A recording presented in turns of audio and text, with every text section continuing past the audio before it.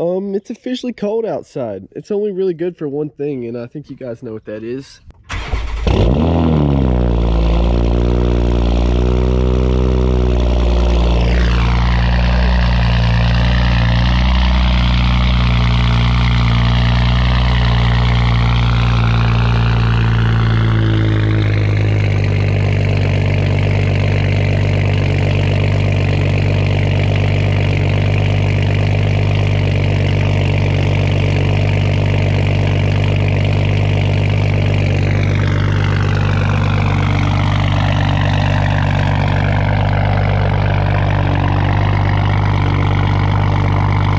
I don't know if you guys can hear that rattling right now or not, especially when I'm talking, but ever since I installed the Tomei, when the car's cold, it like rattles a little bit. I don't know what the heck it comes from, but it's not too annoying, but it is at the same time. But it literally goes away once it's warm.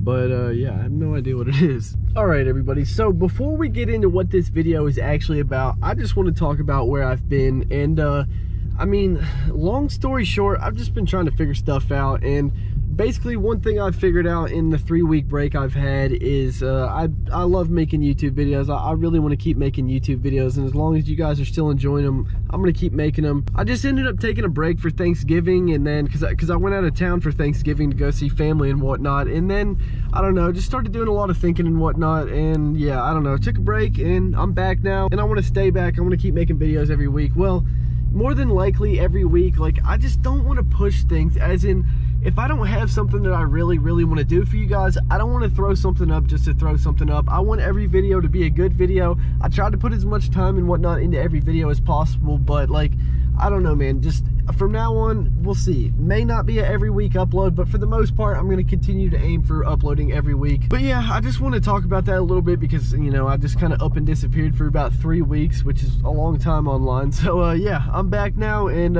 thank you guys so much for watching these videos. Don't forget to drop a thumbs up if you enjoy, and yeah, let's get down this driveway and into the video. To review with the warranty division, can you please verify the year, make, and model of your vehicle so I can pull up your file? Yeah, a 1920 Ford Model T. Okay, sir. Aside from that, do you still own a vehicle that starts from 2006 up to 2019 model in between that year, sir? How old is that? Aside from that, do you still own a vehicle that starts from 2006 up to Oh yeah, I'm getting a car wash right now. I got you. Yeah, I'm getting a car wash right now as we speak and eating some McDonald's. Okay, sir. So what is the year, make, and model of your other vehicle so I can pull up your file?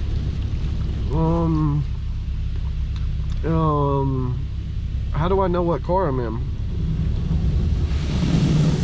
Sir, that's why we are calling you. We are updating your information to make sure that it behind your name here.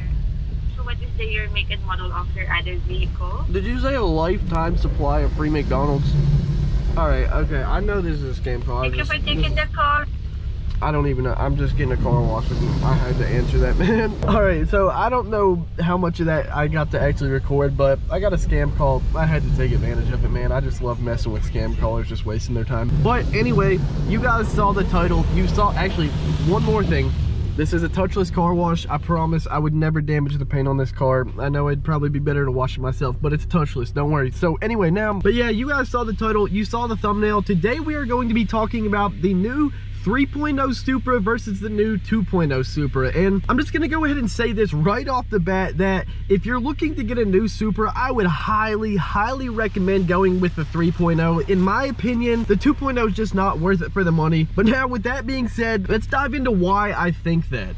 So to start off, I guess there is a reason that the 2.0s exist, and that reason is because people will buy them. Honestly, some people don't really care about power. All they care about is the looks, and they just want to get into a Supra as cheap as possible because they don't care about going fast. But I don't know, man, still in my opinion, even if you don't want to go fast, I feel like if you want to get a real Supra, even though people like to bash on this thing and call it a BMW, and it technically is a BMW because of the engine, but I mean, dude, it's what we got for the new Supra, and and I absolutely love it. But if you want to go for a Mark 5 Supra, I would just have to recommend the 3.0, man, for the simple fact that once you get a sports car, more than likely 99% of people will always want more. Once you spend the money on a 2.0, you sunk all that cash into it, and then you get used to it, and it's not as fast as you would like it to be.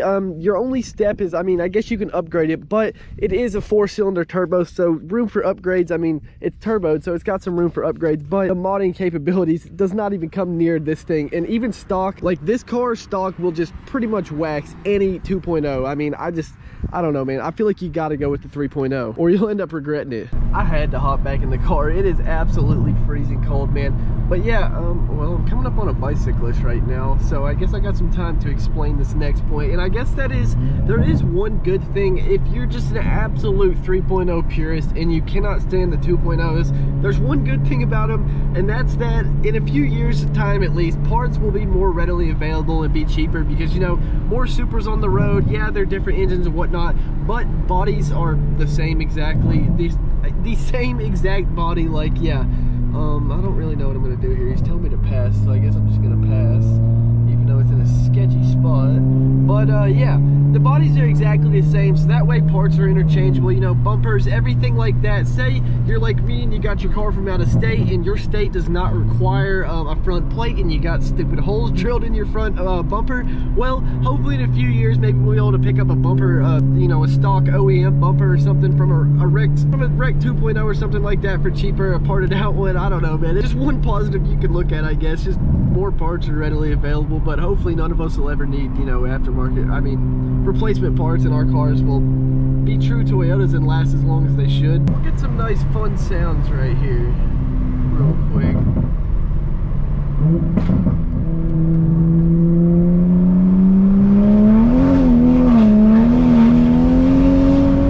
I mean, there's just no traction, man. That was only half throttle and it's just fighting me, bro.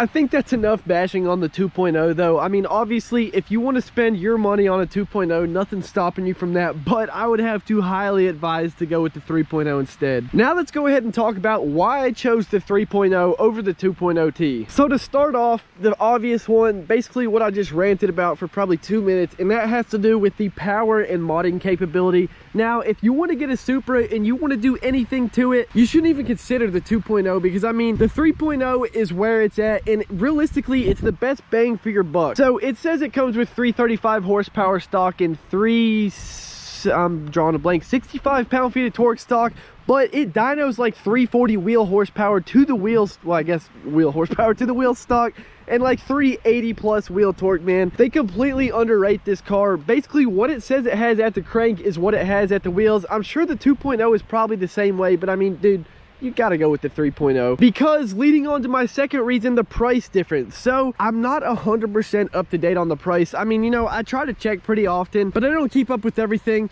And as of right now, I've been seeing 2021 2.0Ts sell for about $50,000, man, which is absolutely insane because I picked this thing up about 6 to 8 months ago for $48,000 before taxes. And I mean, dude, the 2.0s are literally going on the used market for $2,000 to $4,000 less than the 3.0s. And like, if you're already spending this much money, dude, you don't want to disappoint yourself and be wishing that you had just spent the extra $4,000 5 months down the road when you'll end up being a lot deeper than just $4,000 to upgrade to a 3.0. Well, hopefully not, but I mean, basically, you won't regret getting the 3.0. The price difference for what you get is basically non-existent. And another reason that I guess kind of ties in with that second reason has to do with resale value. Sorry if I sound like I'm shivering. I'm absolutely freezing right now. But yeah, if you go to sell this car in 5 years, I can guarantee you that the 3.0 will sell for much closer to MSRP, if not over. Who knows how long they're going to make these things and whatnot.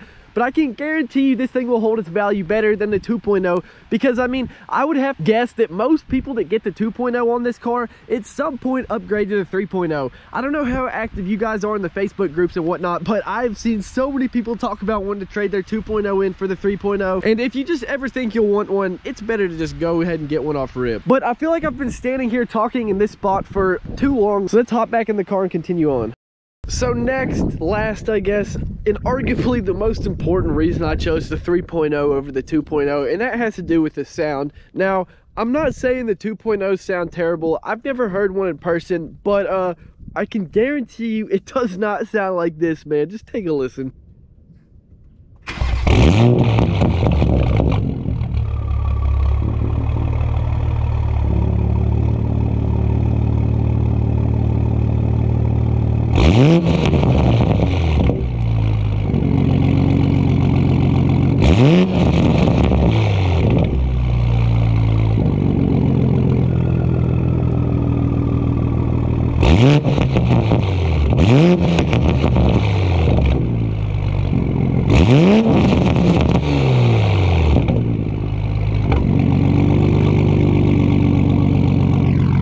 Now listen for that turbo to spool down or whatever.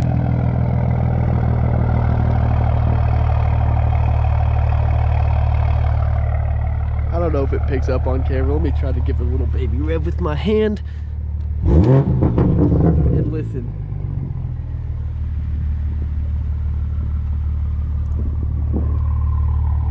I don't know if you can hear that, bro, but it sounds so good. But yeah, everybody, those are the reasons why I think if you're going to get a Mark 5 Supra, you gotta go with a 3.0 over the 2.0. Like, let's just be real, both of them are pretty pricey cars, and if you're already looking to spend this much money, it shouldn't even be a choice whether you want to get the 2.0 or the 3.0. And if it is something that you gotta kind of second guess, just wait a little bit and save up. You will not regret getting the 3.0 over the 2.0. Even if you never mod the car, 3.0 versus 2.0 stock for stock, man, it'll just put a much bigger smile on your face every time. But yeah, I guess that's really gonna wrap it up for this one, everybody. Once again, I apologize for disappearing on you guys so long. I promise I won't let that happen again. I don't even know, man. I don't know what was going on. I just had to figure some things out, and one thing I definitely figured out is I absolutely love making YouTube videos, and without making videos, man, I just feel lost, basically. So yeah,